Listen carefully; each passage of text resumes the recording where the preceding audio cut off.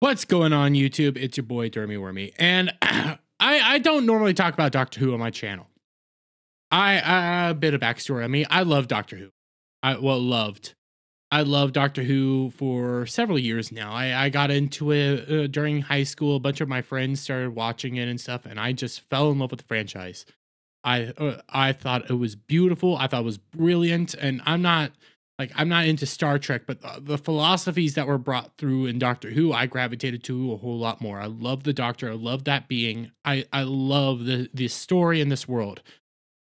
And I was actually kind of okay with the idea of, hey, being able to turn the Doctor into a female at first. I thought, hey, you know, they had it in one of, I think it was the 50th episode of the, I think it was the 50th special. I could be wrong. But when they go back to, God, I cannot remember the frickin' homeworld's name.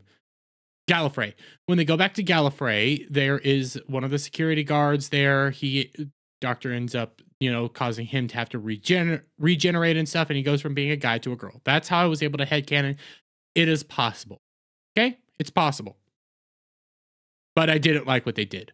I thought they introduced so much BS into Doctor Who and ended up killing it with the Timeless Children, and I have never really gone back. I get that Doctor Who itch a lot more than anything else, and I am currently rewatching some older Who, and I love it. I love every second of it. And when Russell T Davies was announced it was about a year ago, maybe 2 years ago, to be retaking over the franchise, to grabbing it back, to hopefully revitalize the franchise, working alongside Bad Wolf and all that. I was actually kind of excited. I was like, you know what? We could see some real change. I actually didn't even mind the casting of I can't think of the dude's name. The femboy, black femboy guy. I didn't mind his casting. I thought, hey, I need to see him act for a little bit. He's a decent actor. He was ingratiating himself. Everybody was starting to ingratiate themselves with the fans, which is important. The fans always come first. Okay? Well, it was about, I think, 2 weeks ago when it got announced that they are not retconning the Timeless Children. And that really just cemented my idea that I'm not going back to Doctor Who. And going over what I'm about to go over hurts me even more. Because not only is Russell T Davies not retconning the Timeless Children, he's also changing canon to fit modern sensibilities. Doctor Who showrunner Russell T Davies claims Davros' original look was associating disability with evil, mocks fans who disagree. So not only has Russell T Davies now changed actual lore, you know, something he himself used to say was like very fundamental to him, something he loved, something he cherished. Russell T Davies being the guy that helped revitalize Doctor Who in the modern era. Not only is he changing lore, he's now making fun of fans that are upset, that are giving mild pushback to him. Really mild pushback, and he's being just a prick. He's doing what we complain about modern Hollywood creators doing. But let's get into this. We'll scroll down. First introduced in the series canon in 1975, serial Genesis of the Daleks, one of the defining features of the robotic creature's original creator has forever been his heavily scarred and disfigured appearance, explained in canon as the result of a nuclear attack launched by a group of Thal warriors during their war against his own Khalid people. Now they're talking about Davros. Davros. And this is what Davros used to look like. Okay? This is what he looked like for years. He is becoming part Dalek. He's the original creator of the Daleks, which is like the big bad, one of the big bads of the Doctor Who universe. For those of you who don't know, he is the creator. This is what he ended up looking like. Okay, this is how he looked forever. He's part Dalek, part I'm butchering what it is. I know I am, and I'm sorry about that. I do love Doctor Who, by the way, but he's one and the same. Okay, that's what he is. This is how he's looked like forever. This is partially keeping him alive. He's been scarred due to a nuclear attack. This is who he is, and this is how we see him in this special episode that came out. Okay, this is a special look. And a lot of people thought, hey, it's a pre-look. It looks before, it's him beforehand, right? Wrong.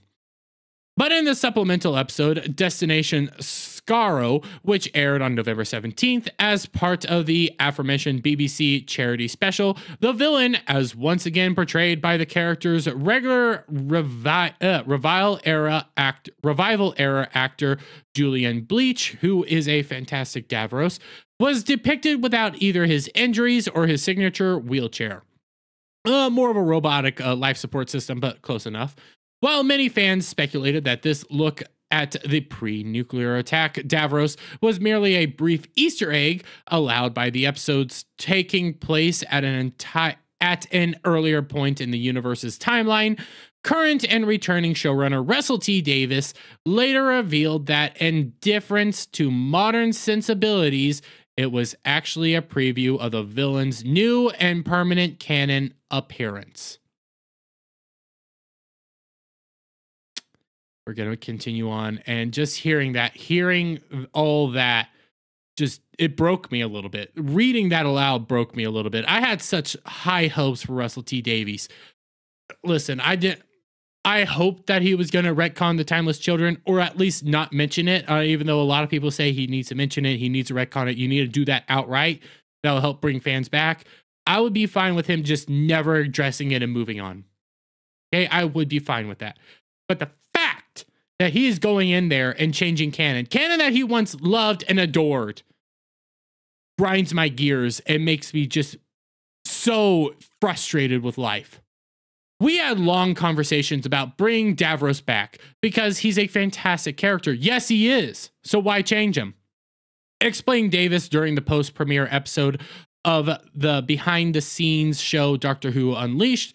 Time and society and culture and taste have moved on, and there's a problem with the old Davros. No, there's not. There literally isn't. There's no problem with an evil being who is half Khalid, I'm probably butchering it again, and half Dalek. These are evil beings. Just because he's in a wheelchair means nothing. He is still evil and still highly intelligent. The old Davros, he's a wheelchair user who is evil. And I had a problem with that. Really? You had a problem with that? You had a problem with that. Why didn't you change it earlier? Why didn't you change it during your original run? Oh, because you never thought to. Because you never had a problem with it until right now. A lot of us on the production team did too. Associating disability with evil. No, he's just an evil dude. Why? This is actually hurting. Trust me, there's a very long tradition of this. Okay, Claw from frickin' Claw from Inspector Gadget. Paraplegic, not paraplegic, has a fake hand. Okay, so what? So what that there's disability here and there? Nobody's associating disability with being evil. That's just you. That is just This is the most blatant disrespect and disregard to source material I have ever seen, and from a man that once championed it. I'm not blaming people in the past at all, but the world changes, he continued. And when the world changes, Doctor Who has to change as well. No, it doesn't. It literally doesn't. You do not need to keep touching this. You do not need to keep destroying this. This is I can't believe what I'm reading right now. I legitimately can't. So he made the choice to bring back Davros without the facial scarring and without the wheelchair, or his support unit, which functions as a wheelchair. It's a life support system. Yes, it functions as a wheelchair, but it helps keep him alive. You once held respect for this franchise. You once honored it and kept the source material at its core. And right now I'm seeing you just bastardize it. Now I'm questioning, did you ever love it at all? Did you ever care for this at all? Or is this just a blatant cash grab that you don't even care about anymore? This hurts. I say this is how we see Davros now.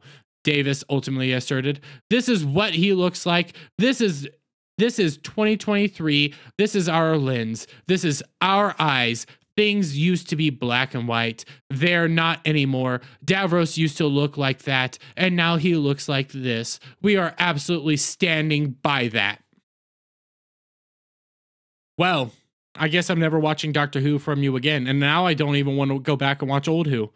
I don't want to watch the revitalization of Who now, because now I'm starting to see your true colors, that you never really cared about this project. You never cared about this property, and now you're just letting your own biases decide what to do with this property. You once held respect for this Russell T Davies, and now you're butchering it. You continue to disrespect the source material, continue to disrespect something that we once loved, that you once loved, and that hurts me to the core. But to make matters worse, he pulls the Hollywood trick. He does what we've been complaining about creators and writers have been doing now for years. However, rather than come here, following the airing of this interview, a number of Doctor Who fans took to Instagram, the showrunner's social media platform of choice, to directly express to Davis their disagreement with his rationale. However, rather than ignore or engage in good faith with those who disagree with his argument is what I think they meant to say, Davis instead chose to meet a pair of them with flippant mockery. One user at Robbie Gardner, this person here, argued Davros isn't a wheelchair user. He's a particularly mutated Khaled in a life support system halfway between Khaled and Dalek. Like, I was perfectly fine seeing Davros pre-accident. I think a lot of fans have wanted to see this for some time, but to insist that this is for better representation of disabled people is just utterly bizarre. If we're not going to pretend, as you suggest, Davros was never in the chair, or he just got better, well, that undermines one of the greatest villains who ever created. Exactly. This outright undermines the character. This outright changes the character fundamentally, and now you're making him out to be something completely different due to modern sensibilities. And you want to know what Davis says? Tough. Literally, he just responds with tough. You used to love this franchise. You used to love the fans, and now you're treating them with disregard. And this one even gets worse. Likewise, this guy, Dwa Boy 14, Doctor Who Boy 14, likewise asked, will you be changing the Cybermen next so it doesn't upset our friends with prosthetic limbs? And I know that's kind of a snarky comment, but it's an accurate comment. You change this guy because, hey, he's in a wheelchair and this is bad for disabled people. So are you going to change other people because of disabled individuals? Are you? That's a legitimate question. I know it's snarky, but are you going to do this? If you start here, you got to do others. Davis responds, oh, poor baby, crying emoji. This hurts me to go over. This hurts me to see, because I once respected this man. I once admired this man to a great degree, and now I'm seeing him treat the source material that he once loved himself, fans of the source material that he once respected as well and wanted to honor as well. He's now butchering and playing with it and making his own because he doesn't have any respect or love for it anymore. And that hurts me to see. But I'm going to leave it there, guys. Let me get you guys' thoughts on all this down in the comments below. If you like this video, please give it a thumbs up. Share it out, friends. Hit that subscribe button. Hit that notification bell for every time I put out a new video and go live. And I'll see you guys on the next one. Bye for now. What's going on, guys? Listen, it's Christmas season coming up. And you know what makes great gifts? That's right, Coffee Brand Coffee. Coffee Brand Coffee makes wonderful gifts. And guess what? They don't just have great coffees, teas, and cocos. They also got gear. They got K-Cups. And also, they got wonderful gift boxes. gift boxes that include all sorts of wonderful, great goodies. You got chocolate covered coffee beans, raspberry yogurt pretzel twists, sea salt milk chocolates, caramel. You got chocolate covered coffee beans, peppermint hot cocoa, spicy and sweet treat mixes, kettle corn pop, premium vacuum travel tumblers, and all sorts of wonderful, great stuff that you can get at Coffee Brand Coffee. And these make great Christmas gifts.